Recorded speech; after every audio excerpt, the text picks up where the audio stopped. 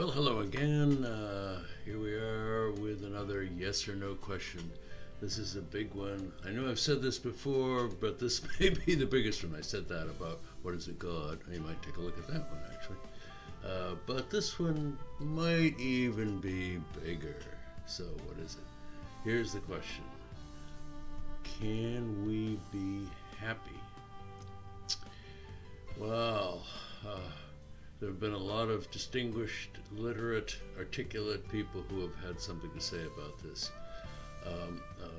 Freud started the ball rolling. He said it's really what everybody wants. There can be no doubt. People want to know what it is that will make them happy and how to achieve it. He said there's just no doubt about this. This is what people want. This is what directs them. The philosophers have majored on this. Some would say the whole point of philosophy is how can we be happy, is the pursuit of happiness.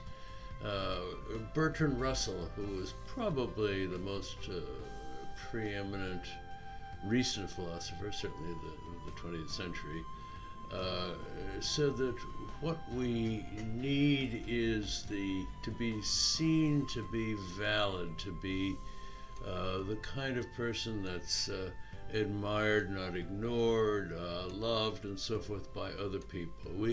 We see our lives in terms of what other people perceive in us and what they think of us and so forth.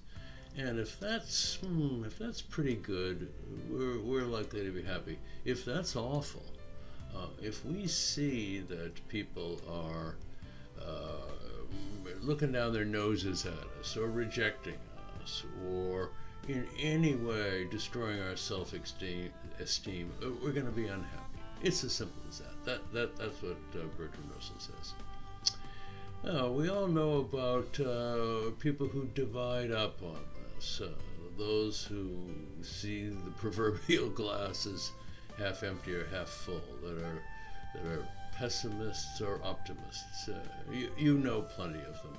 There are some people that are always kind of gloomy. No matter what you say to them, they'll have a down, sort of negative, pessimistic view of what's going to happen. And others who, even to a fault, will say, no matter what, everything's going to be better. And I'm going to make it better, and that's the way I choose to see the world. People more or less divide up into those two groups. Some are kind of in between, but that's really what this is about. It's about these two groups of people, really. So, what is it about this whole question that evokes a positive response? What about those who say, yes, we can be happy? Yes, we can be happy. Well, to begin with, a lot of those people will say, well, first of all, just look at the opposite. Look at those people who are down, who don't like anything, who are opposed, as it were, to happiness. They're unhappy, and they've made that choice. That's a very foolish choice on their part, and if they only could change their view, see the light, they'd be a lot happier. So I'm really demonstrating the fact that it is possible to be happy simply by virtue of deciding not to be unhappy. There's a second way of thinking about this question about how to be happy, and that is the notion that there are lots of things we can do to make us happy. So if you believe that, if you decide to partake in those things, you'll be happy. You'll be a lot happier than you would be if you didn't. So what are some of those things you can do? Well, I guess we all know what they are. You can walk down the street with a smile on your face. I know that sounds kind of corny, but do you ever walk down the street and see people that look kind of hostile and alienated and angry, And then you see somebody walking along with bright, smiling eyes, having a bit of a laugh, looking around them optimistically. You just know that between those two individuals, the first is probably unhappy and the second is happy. Just a simple thing like smiling. Of course, being engaged with other people, nurturing and cherishing friendship is another one of the keys. Sometimes in order to keep one's friends, one has to kind of work at it. You know, you've got to check into Facebook every day, as we say, I suppose, during the COVID virus. And then as soon as the restrictions are released upon us, maybe we can meet with them and have a good time. So it's the company and affection and interest of friends is another way we can do it. So we know that we can be happy because we have seen in our own experience that experience demonstrated. We feel good when we're with friends. They make us happier. And when we don't see them, we're a little bit glum and despondent. So nurturing, cherishing, engaging with friends is another way to do it. Another way is, I'm a real believer in this, is get exercise, get out there. The endorphins that many athletes and runners and walkers even experience does something mysteriously chemical or something in the brain and makes you feel good. So in a sense, it's a kind of a scientific approach to being happy. It is an available tool. You can be happy. Get out there and exercise. And as part of that, get outdoors, smell the daisies, do all that kind of stuff. And I suppose most of all, the biggest secret to being happy and to proving that you can be happy is just deciding to be happy. I've known people in my life who have had tribulations of a major sort, have had some terrible experiences, a series of deaths in the family. A friend of mine went through that not too many years ago, and that person just simply decided to be happy. That person was really a nice person to be around, and it could have been a real downer being around that person if they had decided to treat things differently, but they didn't. They had decided to be happy. They are a living demonstration of the fact that we can be happy. So that's kind of the case. That's the case. Okay, what about those who say, no, we can't be happy? Well, there's a lot of kind of ideological and even scientific bases for some of this position. For example, there are those who would say that adaptation and so forth in a Darwinian way, you know, the whole selfish gene, the whole process of your environment affecting the way you behave and the way in which your species survives, actually argues against being happy. If you're much more pessimistic and cautious, you're probably more likely to avoid danger. And you're therefore much likely to survive, as are your descendants. Well, another one is kind of the religious view, perhaps even the sort of the fundamentalist religious view. Ever since Adam and Eve, when Eve bit the apple and all that sort of thing, I'm afraid we've been cursed. Of course, Jesus died to save us and so forth, but nonetheless, we still bear that burden. We are damned. We are bad people.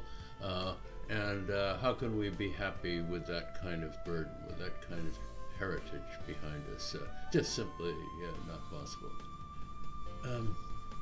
Another one derives from a famous novel, Brave New World, Aldous Huxley. And he was, I guess, really pessimistic about this whole subject. What he saw in the future, he saw a world evolving toward a place where for people to be content and relaxed, they'd have to take a pill, soma. And in so doing, they wouldn't feel too bad, they wouldn't feel particularly ambitious or excited about getting out and confronting the world. They would kind of be passively kind of content. I guess he was implying that given a choice between being torn apart and pessimistic and worried and fretting all the time and being kind of sort of lethargically, pleasantly relaxed, they'd take the pill. Well, dear me. I guess what that says is that the one's place in the world is pretty awful. Another view on this thing is the current state of where the world is now. You can look around you and see a lot of things that might argue for being unhappy.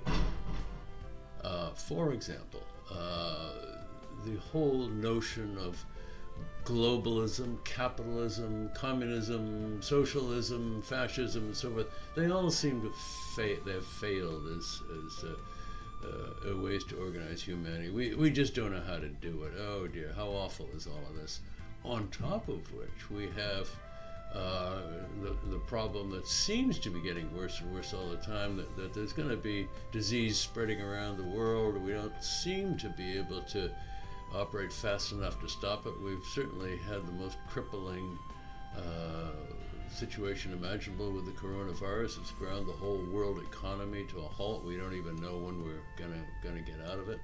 On top of that, we have terrible air. I mean, in some cities, people are dying by respiratory conditions in mass numbers. And then, of course, there's global warming. Pretty soon the whole place is going to be flooded. My goodness, what an awful world we live in. How can you possibly be happy in a world like that? It's just so terrible. It's just unimaginable.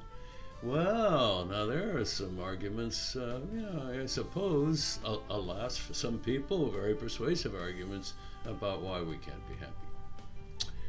Well, that was exhausting. So what do I think? What's my take about this whole thing?